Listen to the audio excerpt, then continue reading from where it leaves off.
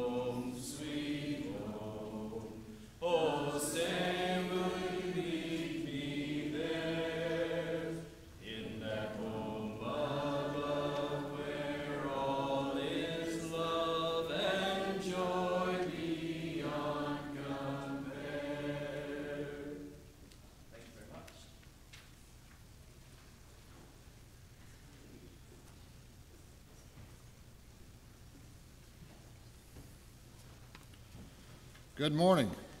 Good morning. It is good to be here this morning. I've been very encouraged. I love that song that we just sang. Just a lot of good words in that song. Talks about how Jesus is wonderful. Do we believe that this morning? Is Jesus truly wonderful to you this morning? Are we rejoicing this morning? Are we rejoicing in Christ?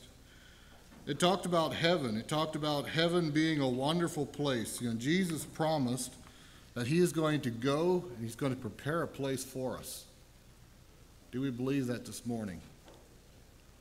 He also promised that one day he is going to return.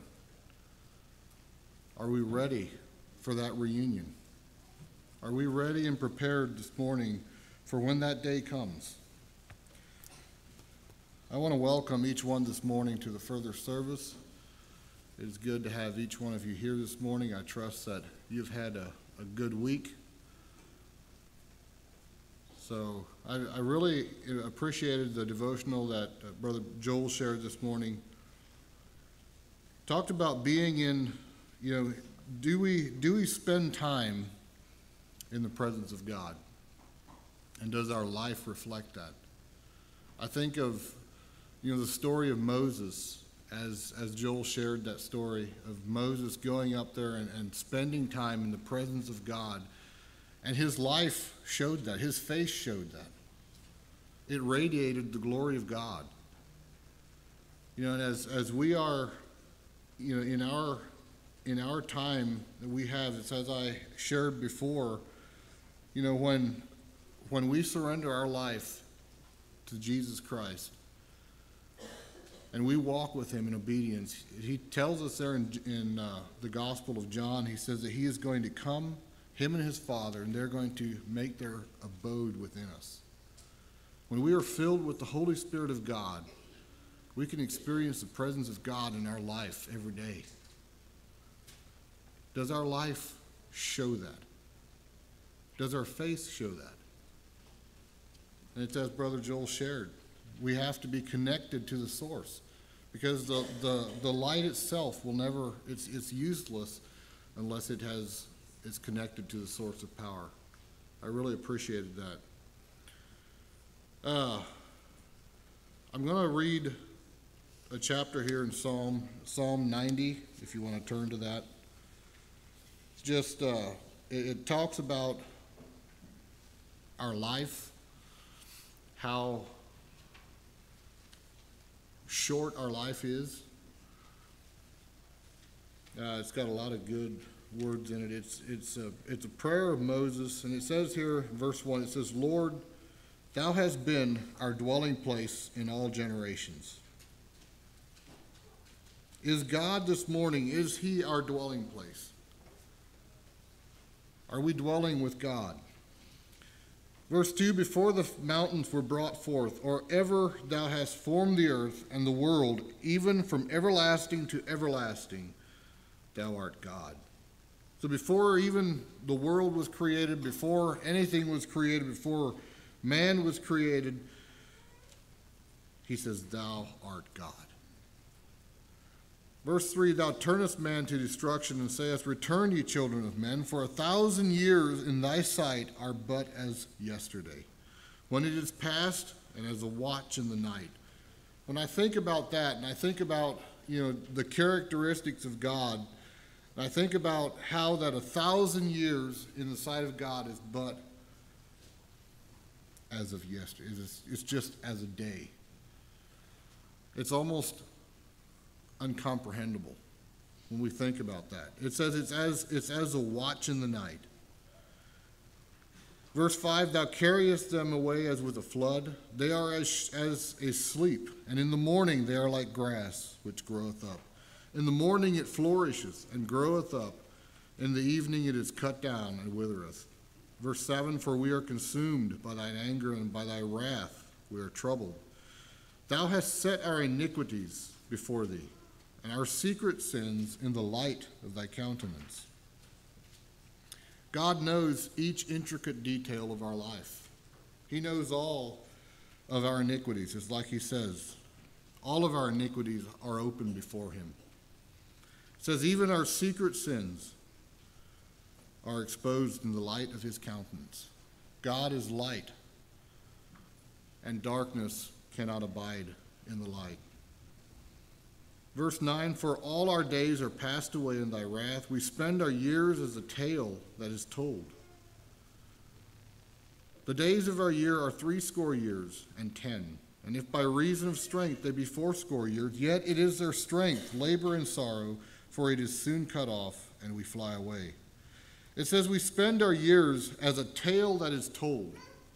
And as I think of that, here, it was a week or two ago, we we were talking about how our life is wrote like an epistle. It's wrote like a book.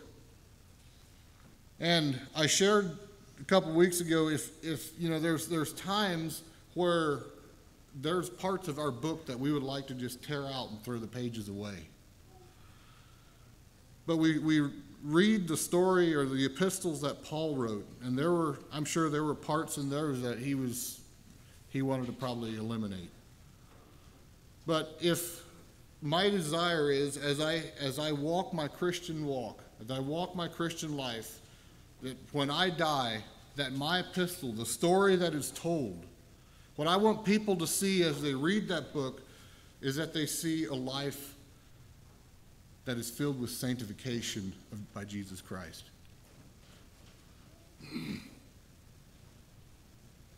So it's verse 11, it says, "Who knoweth the power of thine anger? Even according to thy fear, so is thy wrath. So teach us to number our days, that we may apply our hearts to wisdom." Talks about teaching us to number our days so that we can really focus on the things that are important, because we don't have a lot of time. None of us who are here this morning, we don't know how much time we have.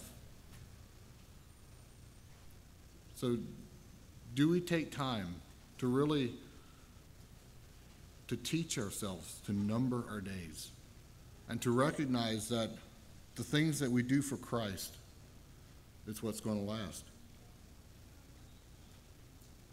Verse 13, "Return, O Lord, how long, and let it repent thee concerning thy servants. O satisfy us early with thy mercy, that we may rejoice and be glad all our days.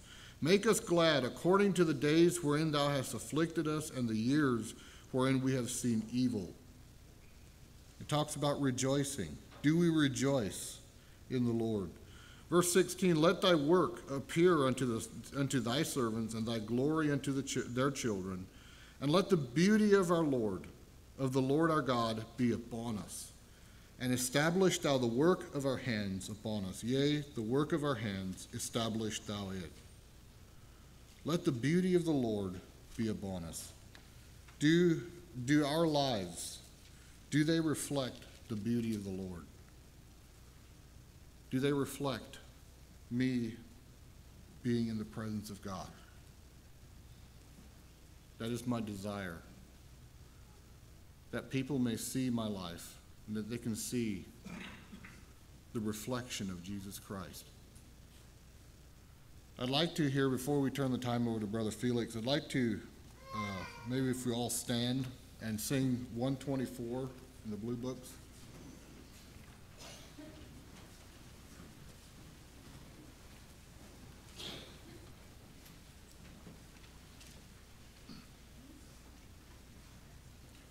Unto thee, O Lord. First verse is, "Unto thee, O Lord, do I lift up my soul." Next one is, "Show me thy ways, O Lord." Is that our heart this morning? Is that our prayer, that we cry out to the Lord and we ask him, "Show me thy ways"? Are we open to instruction? The second verse, it says, "Teach me thy paths." Are we being teachable? Are we allowing him to teach us? Unto thee, O Lord, do I lift up my soul. Unto thee, O Lord, do I lift up my soul. Oh my God, I trust in thee. Let me not be ashamed. Let not mine enemies triumph over me.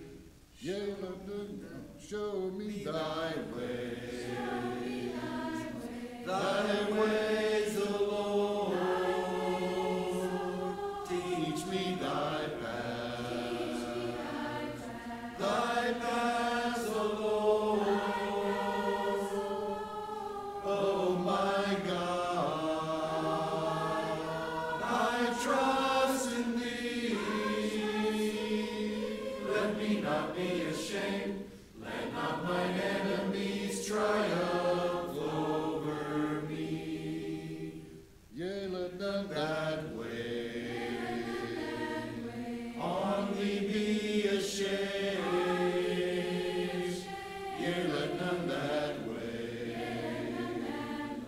on thee be ashamed. Oh my God, I trust in thee. Let me not be ashamed. Let not mine enemies triumph over me. Remember not the sins of my youth.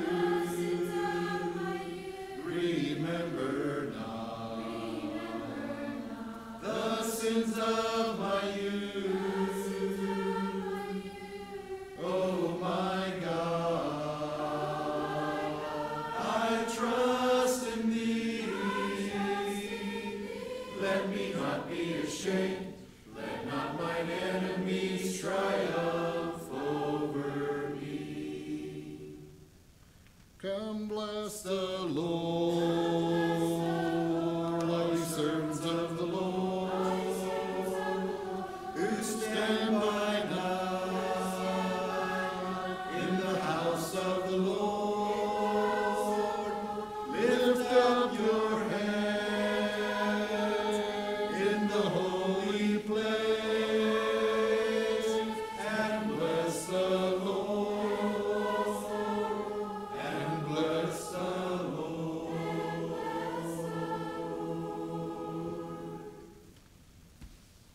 Let's pray. Father in heaven, we come before you this morning. We come before you, Lord, with thankful hearts for your mercy, for your love. We've gathered together this morning to bless you, Lord, for your goodness and for your mercy. Lord, we thank you for your many blessings in our life. We just thank you, Lord, for the opportunity that we have to gather together in this way. Just pray, Father, that you would be with each one that is here. Pray, Lord, that you would have each one, Lord, have their hearts prepared for your word. Just pray, Lord, for our brother this morning. Pray that you would just anoint his lips. Pray that you would give him strength, give him clarity of mind, Lord, and just use him, Lord, to further your kingdom. Just pray all this in the precious name of Jesus we pray. Amen.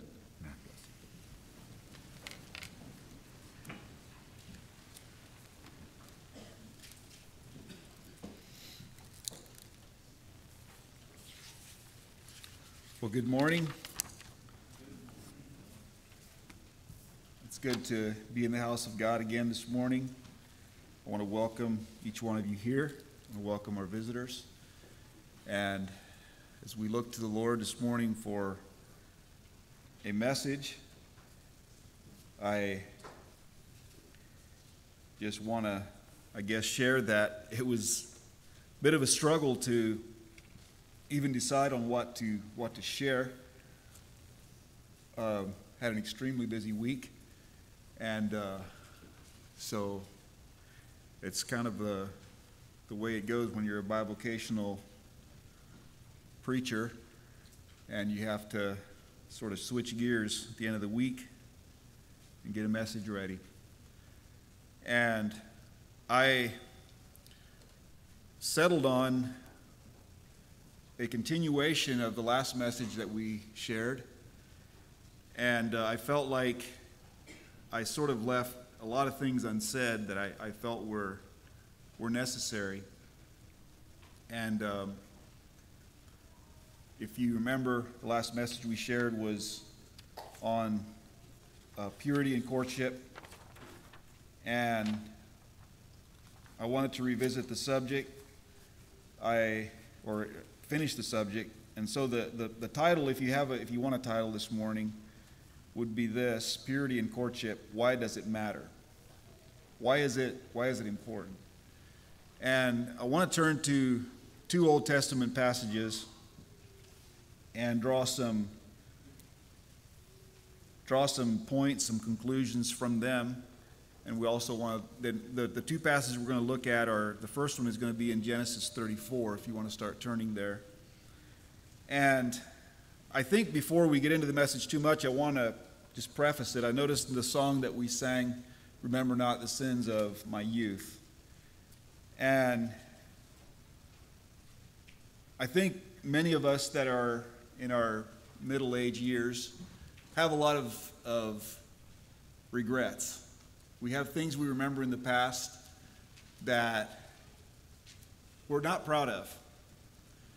And so if you want to think of young people, if you want to think of why this is important, it's that those of us who are middle-aged, we just see so many things that could be avoided. We see so much unnecessary pain that could be not in your life.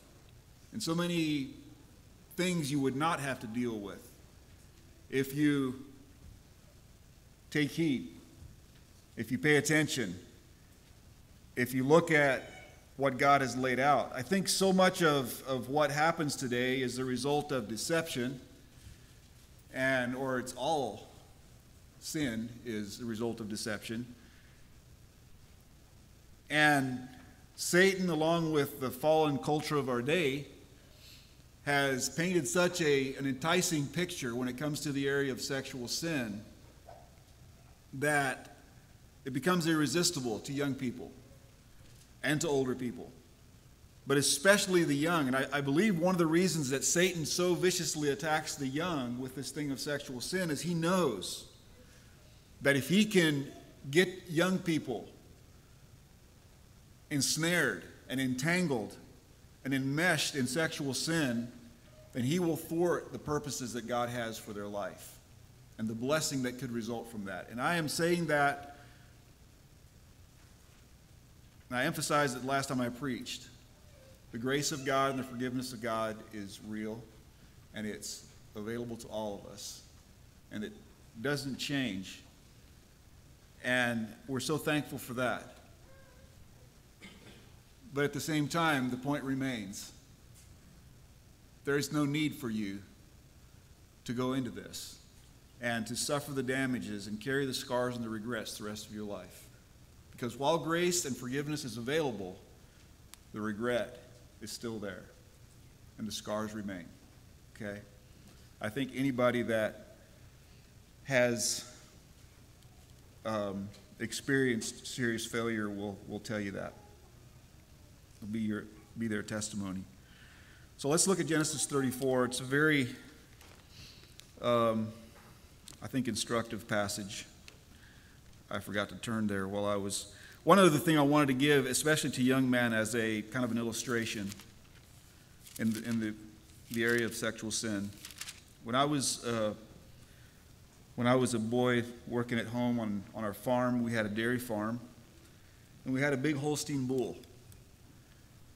And this guy was huge and dangerous and unmanageable. And so to make him more manageable, my dad got him into the corral and we put him in the chute. And he had a big brass ring with a sharp point, had a hinge. And we took that ring and we stuck it through his nose. And we tied a chain to it. And so now, if we wanted to control that bull, all we had to do was take a stick or grab that chain and we could lead him around. Because he was sensitive, and that thing we could lead him around. I also saw that we had neighbors that had these, they called them Chanina bulls. They're like a Charolais, but they're bigger. They're like 6 foot tall at the shoulders. And they had the same thing. They just had a big ring in the nose. They would take a special handle and clip it onto that thing, and they could lead that huge bull around. Just a little 150-pound guy could control that massive bull. And that is very similar, or it's an illustration, or it's a picture of what you look like when you allow yourself to be controlled by your sexual desires. It's like the devil can lead you around and do whatever he wants with you because he's got full control of you. You're not under the control of the Holy Spirit. You're not under God's control. You're under his control. You're a slave to your lusts. But it's not God's will that you be that. So let's read this passage, Genesis 34.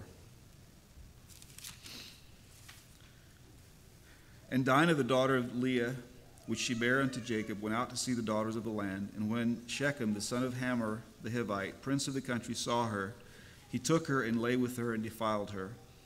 And his soul clave unto Dinah, the daughter of Jacob, and he loved the damsel and spake kindly unto the damsel. And Shechem spake unto his father Hamor, saying, Get me this damsel to wife. And Jacob heard that he had defiled Dinah his daughter. Now his sons were with his cattle in the field, and Jacob held his peace until they were come. And Hamor the father of Shechem went out unto Jacob to commune with him. And the sons of Jacob came out of the field when they heard it. And the men were grieved, and they were very wroth, because he had wrought folly in Israel in lying with Jacob's daughter, which thing ought not to be done. And Hamor communed with them, saying, The soul of my son Shechem longeth for your daughter. I pray you give her him to wife, and make ye marriages with us, and give your daughters unto us, and take our daughters unto you. And ye shall dwell with us, and the land shall be before you. Dwell and trade ye therein, and get you possessions therein.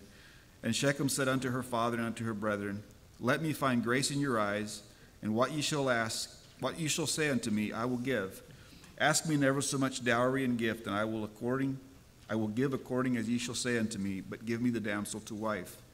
And the sons of Jacob answered Shechem and Hamor his father deceitfully, and said, Because he had defiled Dinah their sister. And they said unto them, We cannot do this thing to give our sister to one that is uncircumcised, for that were a reproach unto us. But in this will we consent unto you, if ye will be as we, that every male of you be circumcised, then will we give our daughter unto you, and we will take your daughters to us, and we will dwell with you, and we will become one people. But if you will not hearken unto us to be circumcised, then will we take our daughter, and we will be gone. And their words pleased Hamor and Shechem, Hamor's son.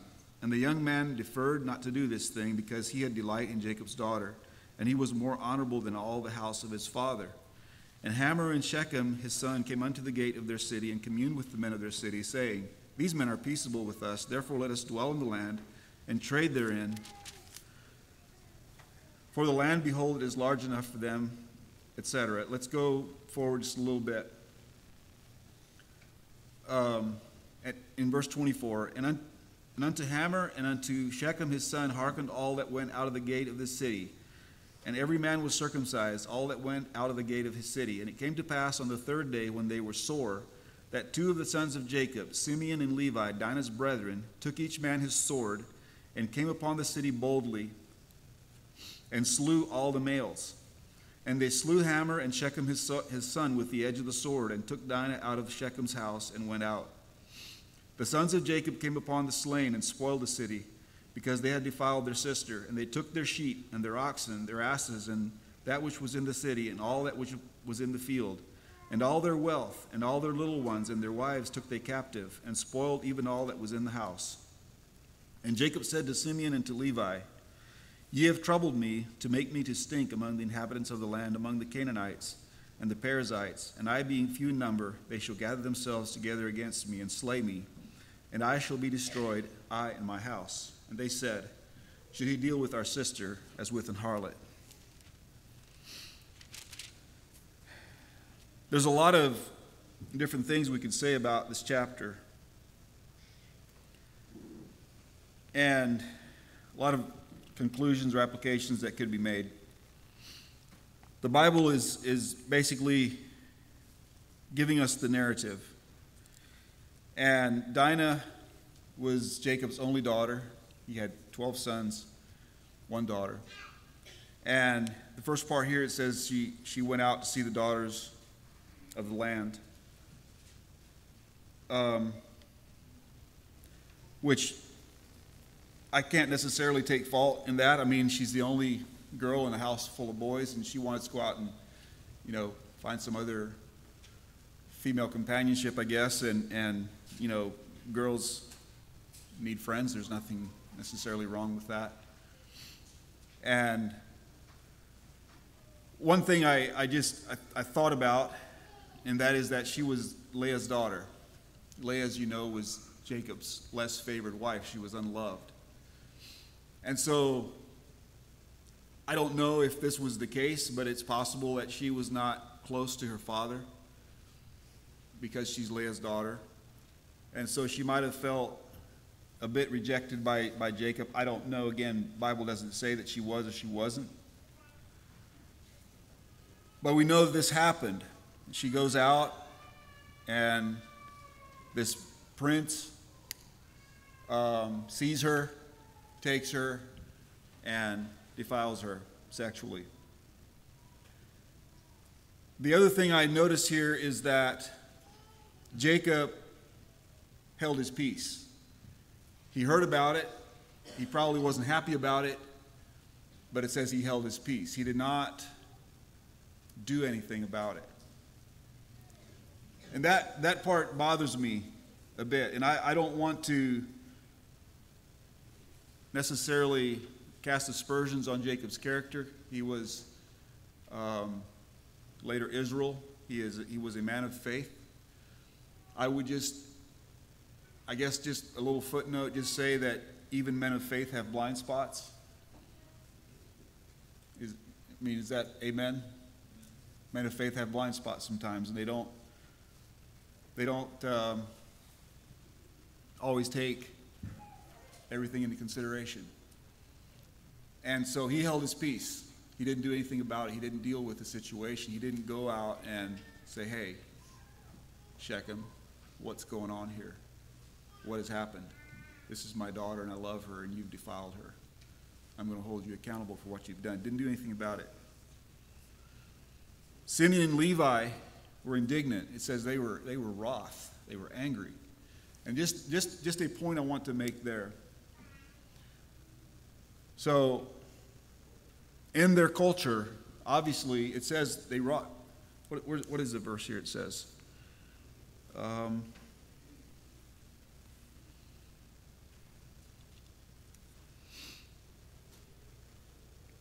which thing ought not to be done, verse 7, because he had wrought folly in Israel, which thing ought not to be done. So it was a grievous sin in their eyes. And you see, even in the way that Hamor and Shechem approached them, they knew that they had messed up, or Shechem knew that he had done something wrong, and Hamor was trying to appease Jacob and appease his sons because they knew they had messed up. So in their culture, they knew this was wrong. And I don't know, did these people have they likely had a knowledge of the one true God. They likely had a knowledge that Jacob was a follower of this one true God. I imagine they knew about Abraham and Isaac. And so they had some understanding. And they had a bit of moral compass, and they knew this was wrong, what had been done. And I want to just compare and contrast that with the culture that we live in today. The culture we live in today has lost that almost entirely. The culture we live in today excuses that and says, well, boys will be boys, or, well, it's just the way it goes sometimes. We don't like it, but that's just kind of the way it goes. My daughter's going to go to college, and who knows what's going to happen. Or my daughter's going to go to high school, and who knows what's going to happen. Anymore, it's like nobody even raises an eyebrow. Well, it wasn't really that way 20 years ago, even in the culture. People cared more back then. 10 years ago, they probably cared a little more than they do now. Now it's like nobody cares.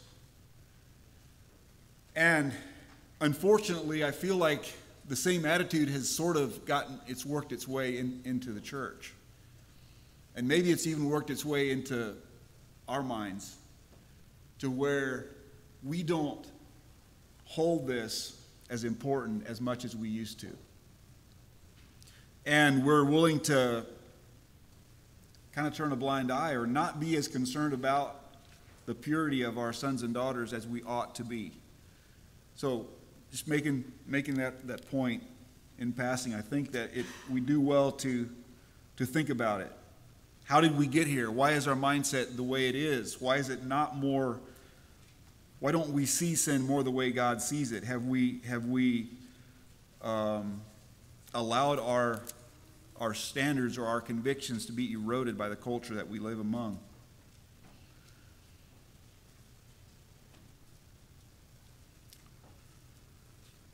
So we see the result of this sin. The sons of Jacob, Levi and Simeon. And Levi, as you know, was the tribe of Levi became the tribe of the priests. Simeon was Jacob's secondborn, the secondborn son of Leah. The oldest was Reuben. So these are the second and the third boy who take it upon themselves to avenge. And first they come and they trick these people into being circumcised. It says, if you'll be like us, then you can marry our daughter, and we'll just be one people. It'll be it'll be great. They use deceit. And we could make a little passing remark. Where did they learn that? Of course, we were all born with a sin nature, but their father Jacob was kind of a deceiver. And so I think maybe he was doing a little reaping here as well. But they went out there and they massacred all the men in that village.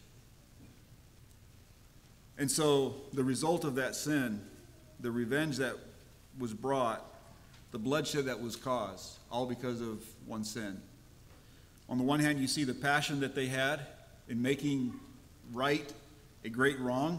They felt justified in taking these drastic measures. On the other hand, it was a terrible thing. Loss of life. Many lives lost. And so I think it's good that we draw a parallel from that and we say, what is the result long term of sin?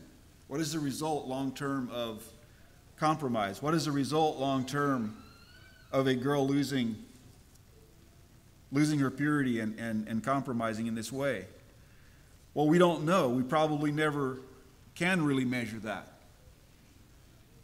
But I guess I just want to emphasize in the minds of young men and young women here that the long-term result of one moment where you lose it, where you give way to sin in your life, where you give way to lust, where you take something that is not yours, where you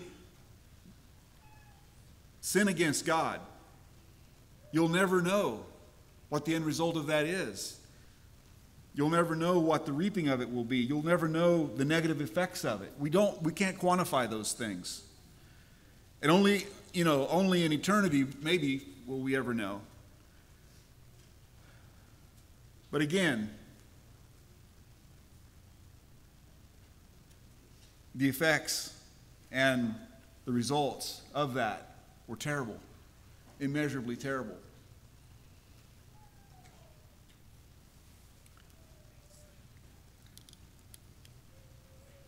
Let's go to 2 Samuel 13. It's another example. And here I want to start emphasizing something, especially to young men, because young men, I believe, when it comes to sexual sin, especially between a young man and a young woman, a young man carries the majority of the responsibility. And we should carry it.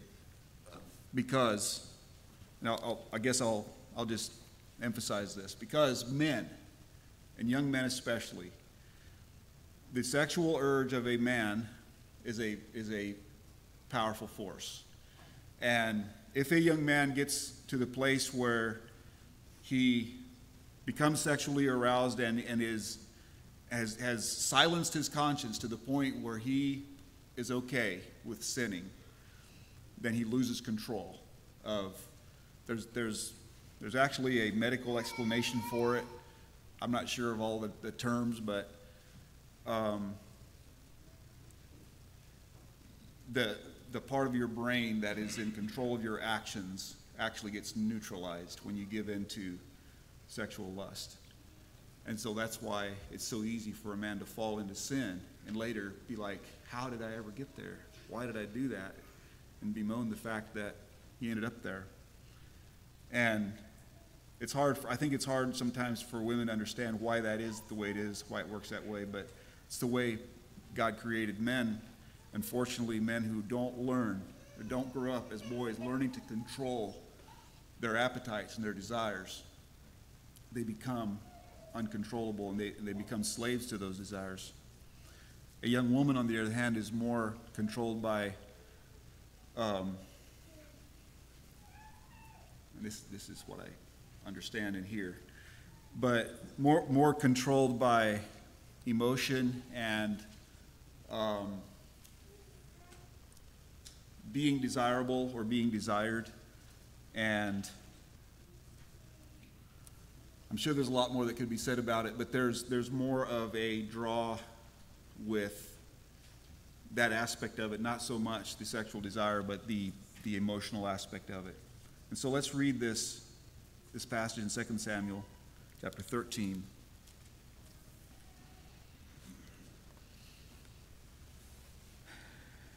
Verse 1. And it came to pass after this that Absalom the son of David had a fair sister whose name was Tamar, and Amnon the son of David loved her. And Amnon was so vexed that he fell sick for his sister Tamar, for she was a virgin, and Amnon thought it hard for him to do anything to her. But Amnon had a friend whose name was Jonadab, the son of Shimeah, David's brother. And Jonadab was a very subtle man. And he said unto him, Why art thou, being the king's son, lean from day to day? Wilt thou not tell me? And Amnon said unto him, I love Tamar, my brother Absalom's sister. And Jonadab said unto him, Lay thee down on thy bed, and make thyself sick. And when thy father cometh to see thee, say unto him, I pray thee, let my sister Tamar come and give me meat, and dress the meat in my sight, that I may see it and eat it at her hand. So Amnon lay down and made himself sick. And when the king was come to see him, Amnon said unto the king, I pray thee, let Tamar my sister come, and make me a couple of cakes in my sight, that I may eat at her hand. And then David sent home to Tamar, saying, Go now to thy brother Amnon's house, and dress him meat. So Tamar went to her brother Amnon's house, and he was laid down. And she took flour and kneaded it, and made cakes in his sight, and did bake the cakes. And she took a pan, and poured them out before him, but he refused to eat. And Amnon said, Have out all men from me. And they went out every man from him. And Amnon said unto Tamar, Bring the meat into the chamber, that I may eat out of thine hand. And Tamar took the cakes which she had made, and brought them into the chamber to Amnon her brother. And when she had brought them unto him to eat, he took hold of her, and said unto her, Come lie with me, my sister. And she answered him, Nay, my brother, do not force me, for no such thing ought to be done in Israel. Do not thou this folly. And I, whither shall I cause my shame to go?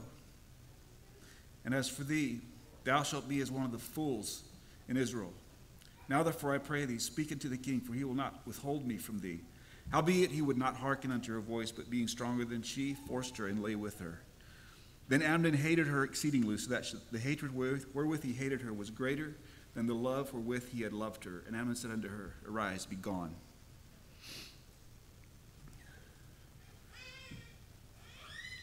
This is a terrible story. And again,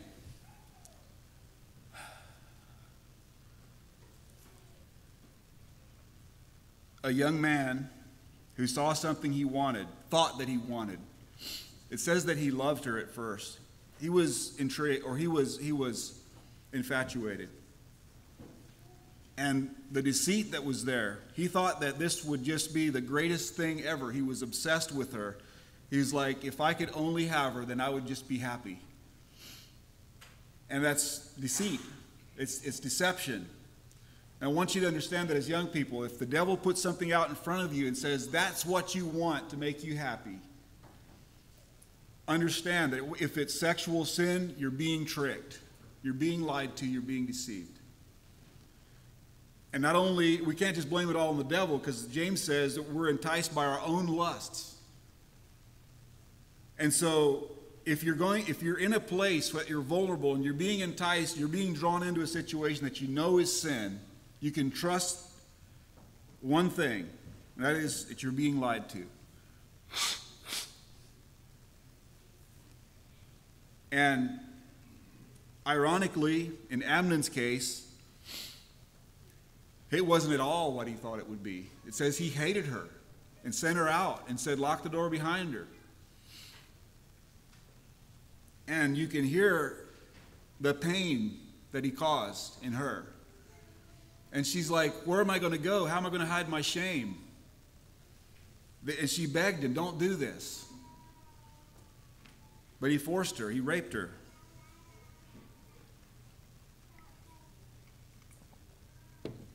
And she said, you're going to be, she spoke prophetically. in verse 12, no such thing ought to be done in Israel. Do not thou this folly. Thou shalt be as one of the fools in Israel. Now, young men, hear me clearly.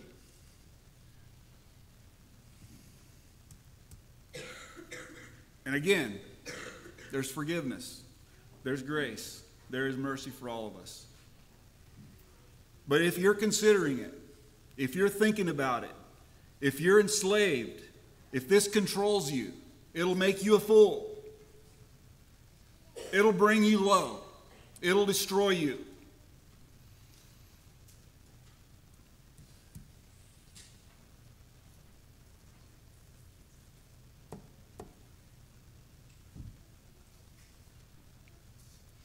If you have been destroyed, if you have been brought low, there is grace, there is help, there is forgiveness. There are so many resources available for you.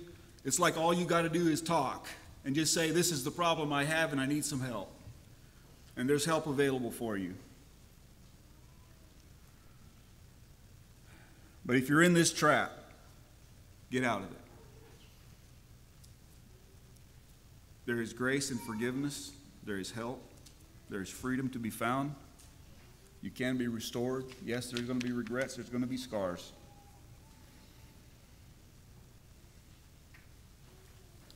But don't continue in folly.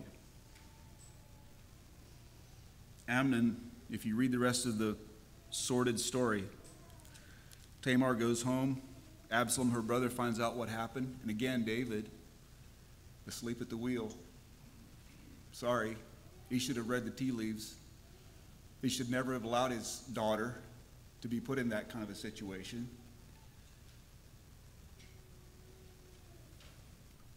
And he doesn't do anything about it. He says he was grieved. He hated it. But I'm sure his mind went back to his own failure. And that is the unfortunate result of sin, is that if we have committed it, later we don't feel like we can do anything about what happens in the generations to come. It feels like, well, David probably felt like, what can I say? I failed so horribly with Bathsheba. What can I say in this situation? God's repaying me. He's bringing vengeance back on me. I'm sure that's what he was thinking. Later, when he was dealing with Absalom, you can see that. I'm reaping for my sin. But somewhere along the line, we've got to break these curses and we've got to stop. This has to stop.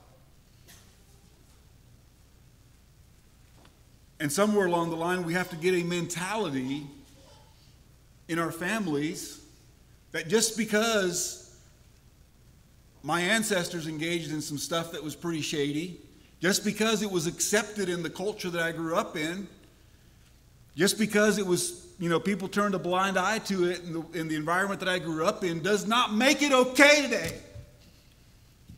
And can we reckon with that and just say, look, I'm not going to continue down this road. My generation is going to be different. I'm going to protect my daughters. I'm going to teach my sons.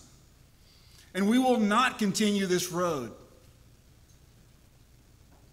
where daughters are vulnerable because somebody has messed with them and they don't feel worthy of a good husband.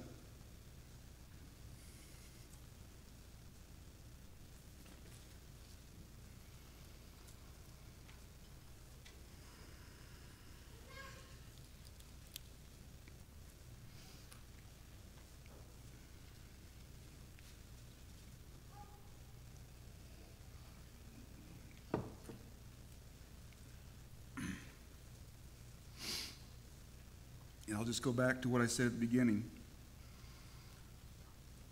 Satan is always looking to interfere with God's purposes. It's one of the main ways he does it. One of the main ways he does it. Get them to fall into sexual sin, demoralize them, make them vulnerable. They're wide open to further deception, to further attack, to further compromise. And on it goes. If we would look at God's purposes and his desires for our lives and say, you know what, Lord, I want to do it your way. I want to follow you. I know it's going to cost me.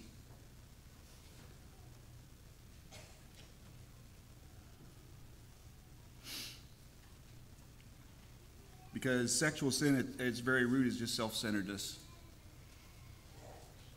And if we have self-centeredness as a young person, we bring that into courtship, it'll continue in the courtship, it'll manifest in different ways. It'll manifest in compromise. It'll manifest in turning your relationship into something that is just a focus on the physical and the physical enjoyment you get out of it. And trust me, if in a courtship you're just focusing on that whenever you're together, that's about as high as you're going to rise. You're not going to be able to have good spiritual upbuilding conversations. You're not going to be able to get to know each other at a heart level because the focus is always on the physical when you're together. And that tension is always there, and it's always about that.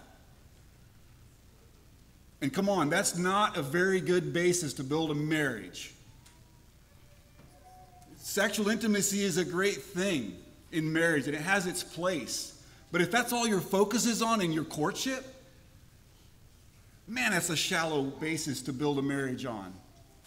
And you're not going to rise above that if you're focusing on that. That's all you're going to be thinking about, basically. Or it's going to be a huge distraction at the very least. And guys, if you're compromising and that's what you're interested in, you're a thief. I'm sorry. You're taking what's not yours. And you need to repent of it because it's not yours.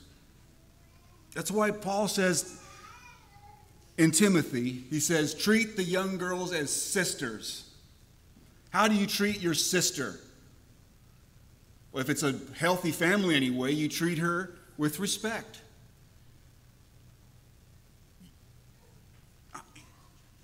It's a very, very basic principle.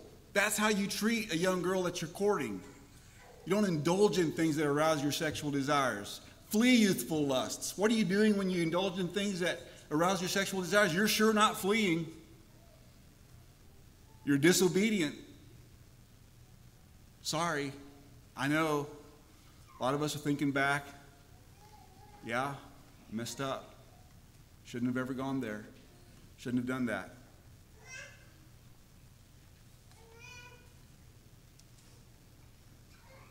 I like the illustration that Paul Washer uses. He says, and it's talking about courtship. And by the way, a couple Sundays ago, I was talking with my brother-in-law, Eddie. And Eddie has a little interesting story. He's my brother-in-law. He married my sister Carmen. They were just here last Sunday or 2 Sundays ago. So my sister Carmen was in her late 20s, and she'd been doing VS quite a bit, and she was just really laid back, just easygoing. She's my easygoing sister. My sister Evelina, she's a little more of a firecracker. She gets things done. My dad, when after Mom died, my dad would always say, if he's having a bad day and feeling kind of low, he'd just go visit Carmen, and she'd make him feel better. But if there was stuff in his life that he knew needed to happen, like he needed to get some better medication or needed to do something different, he'd go see Lena, because she'd get him in line. But anyway, so Carmen was getting a little bit older, and she wasn't married. And my dad saw a young man in the neighboring community, which was Eddie. And so Dad's like, this is an option. And so she goes and talks to Eddie, says, hey, I've got a daughter. You know her. She needs a husband. Would you be interested? And Eddie's like, yeah, matter of fact, he would be. And today they're married. And Eddie now says, that's the biblical way. Why are we doing it the way we're doing it? That's the biblical way. And we laugh, but he's got a point. Now, Paul Washer's example was, in most cultures of the world, when a young girl gets marriageable age, the father, who's maybe in his 40s and knows a lot more about young men and their character than his 19-year-old daughter, he goes out in the community and he finds a suitable young man, talks to her father, and they make an arrangement, and they get married. So in other words, the father brings this young man to his daughter and says, here's your new husband. But he says in our culture, a young girl goes out with very little knowledge of godly character or of good character in a young man and selects a young man who suits her fancy and brings him home, presents her to her father and says, Dad, here's my new husband. That's, truncated version, but that's basically the way it's happening in our culture today. I'm not talking about in our culture. And the father, in the second scenario, the father has no choice. The first scenario, presumably the girl has no choice, but we all know, if the father loves his daughter, he's probably going to take her thoughts into consideration. My point is, as children of God, the ideal scenario, obviously, is that father and daughter have a good relationship and are able to communicate. And she's mature enough and she's prepared enough and she's understanding and just strong enough that she doesn't fall for the first charlatan that comes along and tries to sweep her off her feet. She takes her father's opinion into consideration. She goes to Dad and says, hey, Dad, I think this guy kind of likes me. What do you think of him? Or ideally, it doesn't even get that far. The young man comes to Dad first and says, hey, I'm interested in your daughter. Would you be okay if I would try to initiate a relationship with her? That is the ideal. And guys, if you're interested in a girl, just keep that in mind. We dads like to be kept into consideration or taken into consideration because it's our daughter, for goodness sakes, that you're hoping to be her husband, and we would like to have some input. And their mom would too, obviously. And so that's the ideal. Anyway, where was I going with this?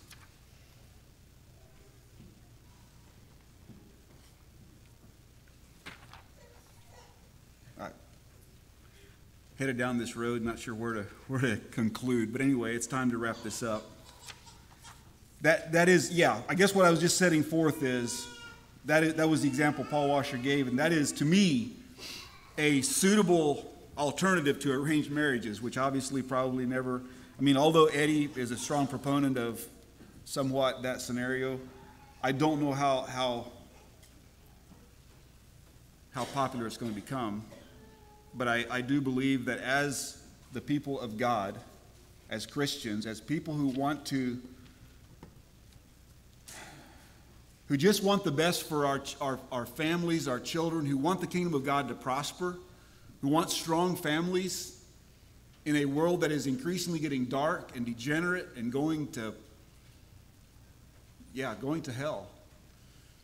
We want to have families and want to have churches which are made of families that are strong, that withstand the pressures of the world around us, that are able to do it God's way, that are able to teach our children to do it God's way, that are able to instill conviction in our children because it's the right thing and because it's for their blessing and because it's good. I want you to think about what Joseph did, because all I gave you was negative examples from the Bible, and we're not going to turn there, but I want you to think about what Joseph did. In the face of temptation, in Egypt, by himself, rejected of his family, had every reason to compromise, right? God doesn't care where I am. He's obviously allowed all this to happen. Here's an opportunity to sin with a beautiful young Egyptian woman who's obviously disconnected from her husband. I'll just go ahead and indulge myself here and have a little bit of enjoyment. What does he do? It says she insisted day after day after day. He was a good-looking boy. And she wanted him.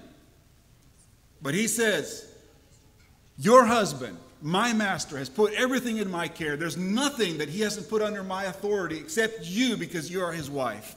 How can I sin against God and do this great evil? He says, no, I will not give in to my urges. He was in control of his sexual urges. He mastered his sexual desire. Apparently, he had a good relationship with his father, and his father taught him a little bit.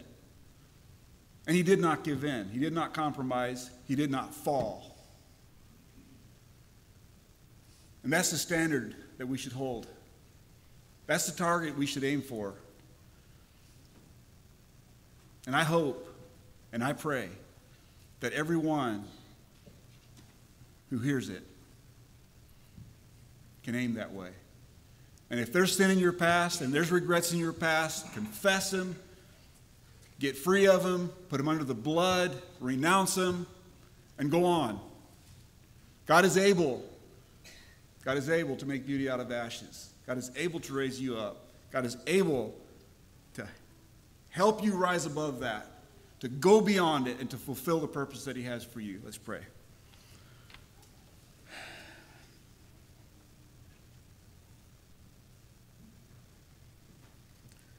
Lord, I pray for all of us here.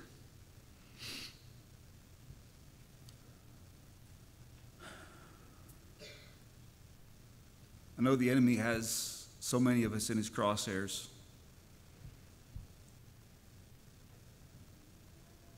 And I know how weak we are at times. And Lord, if you will give us a vision and you will give us just a picture of what your purposes are and how we can rise above that which chains us and enslaves us, we're able by your grace and in your strength, because of Jesus. Lord, I just pray that the lies of the enemy would be neutralized and truth would be exposed. Truth would shine forth and these lies would be exposed. We would see who we can be in you and how your purposes can be carried out. Lord, if there's somebody here who has been in the middle of failure or who's continuing in failure, God, I just pray that you would illuminate their minds. And don't let the enemy steal the seed that's planted. I pray that your word would do its work and your spirit would do its work in spite of the weakness of the speaker. I pray this in Jesus' name. Amen. Let's have a song.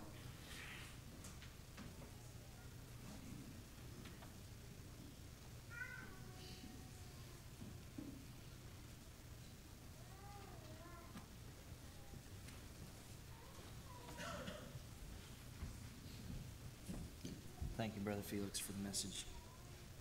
Definitely very, very powerful. Sing number 503, Christian hymnal. 503.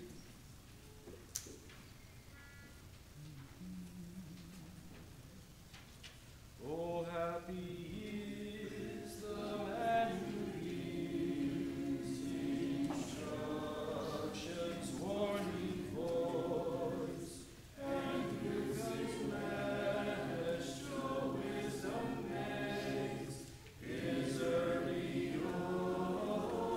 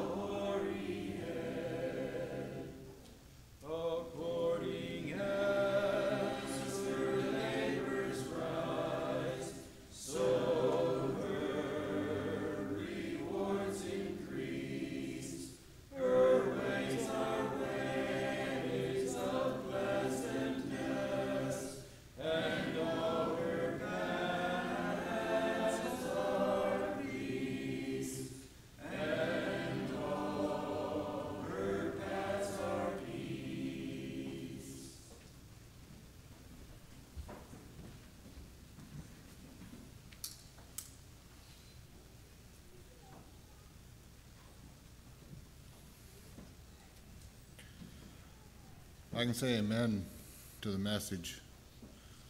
I was greatly blessed, encouraged.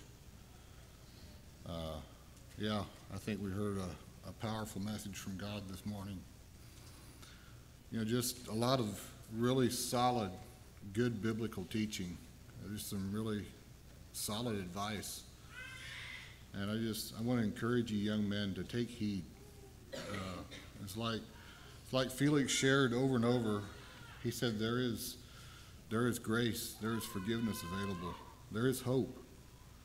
And if you find yourself in that position, do something.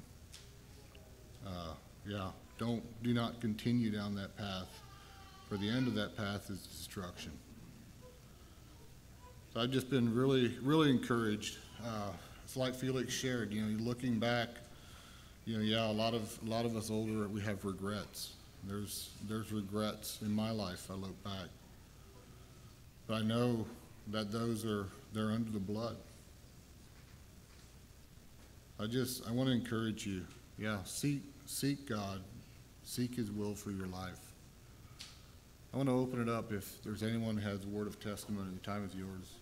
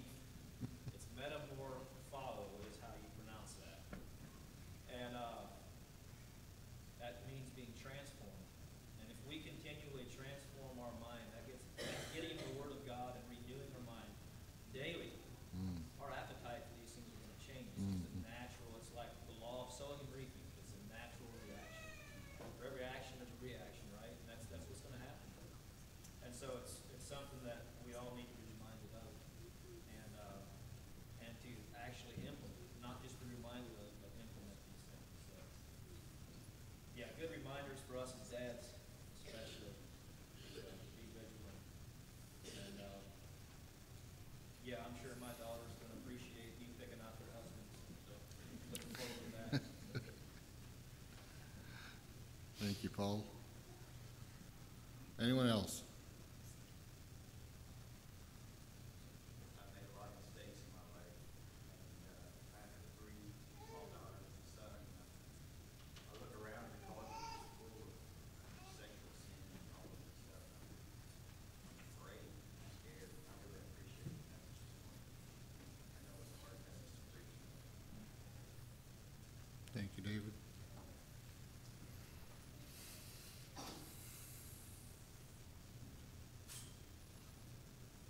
You know, when we talk about sexual immorality, you know, I know Felix didn't refer to it, but, you know, we look at the subject of pornography that falls right into that same category. And if you're a young man and you're dealing with that and you're struggling with that and you're thinking about getting into a relationship with a girl, it's not going to bode you well. If that's where you find yourself, I want to plead with you to, if you know, find help. There's like Felix shared, there's help available. Anyone else? All right. As far as announcements, we don't have a lot of announcements. Tonight would be the evening for a service here, and we're planning on having just having a hymn singing here this evening, and maybe also having a time of sharing. So if you have something to share, come prepared for that. But, try to show up. If we have enough people here, we can have a good hymn singing this evening. I always enjoy those. So, also, I believe this is the week for the fish fry, so be prepared for that as well. Are there any other announcements before we close? I was asked to announce that they're planning on having a sale at Plainview Gym next Saturday. This will be the 10th. This is, I think it's for Susanna Miller. She's gonna be selling off a bunch of, I guess, some of their, it says, household items, furniture, appliances, and some tools. And the Plainview youth are gonna have a lunch stand there providing lunch, so I'm guessing it starts 10:30. I don't, it doesn't say, but I was asked to announce it. Okay, That's next Saturday. next Saturday, okay. At Plainview Gym. Okay. Any more announcements? All right, why don't we all stand and let Brother Felix close the service.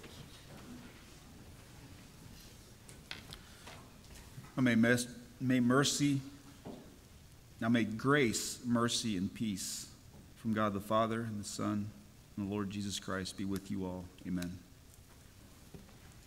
There's a fellowship meal. Oh, yes. Yes. Let's pray for the food. Lord, we thank you for the opportunity to gather and share food together. We just pray, God, that you bless the food, bless our time together. In Jesus' name, amen.